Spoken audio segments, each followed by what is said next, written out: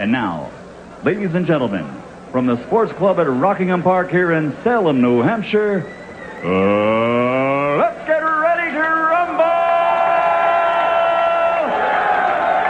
12 rounds of boxing for the USBA Welterweight Championship. Introducing first, fighting out of the red corner, wearing the black trunks and weighing in at 146 pounds, from Mobile, Alabama. He brings a professional record of 23-8 with 15 KOs. Ladies and gentlemen, introducing the challenger, the modern-day outlaw Jesse James Hughes. And his opponent across the ring, fighting out of the blue corner, wearing the black and weighing 146 pounds, from Mobile, Alabama. His professional record, 20 victories, 16 by KO against 8 defeats. Ladies and gentlemen, he is the USBA Welterweight Champion, Jesse James Hughes. Hell yeah!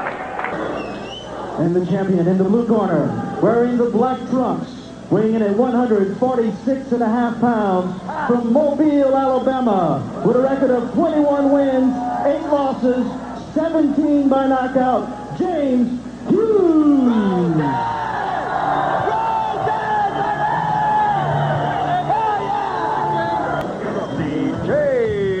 James Hughes is proof that boxing changes in a hurry.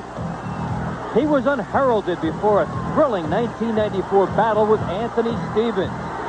This USBA title bout went the way experts thought it would early. Stevens boxed smartly, controlled the pace from outside, and looked unhittable. Then came Hughes' 4 knockdowns, and they only made the fight even. Hughes needed knockdown number 5 in the final round to put the title belt around his waist. It was by far the biggest win in his career, and it was cause for celebration. How long would it last? Not very long, apparently, as he fought Adrian a few months later. This time, Hughes was way behind. You can count on one hand, it seems, come back from big scorecard deficits. This would be one of them. Hughes has been practically shut out.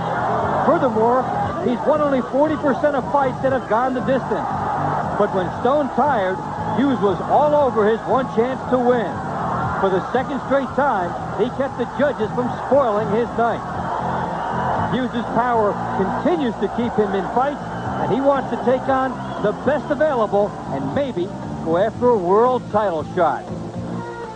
What I'm doing with this title, I'm trying to make a statement, you know, by defending it against top good fighters. You know, making a statement, hey, you know, I'm in the top 10 IBF, Felix Trinidad, where are you? Give me a shot. You know, but I'm not looking past this fight or any other fight. I take them all one at a time, you know. Try to stay focused. I stay with what got me where I'm at today. You know, a lot of times the guys get them a little title or they start doing good in the game and they get defocused is what I'd call it, you know, into the atmosphere of the money and the fame and the glory.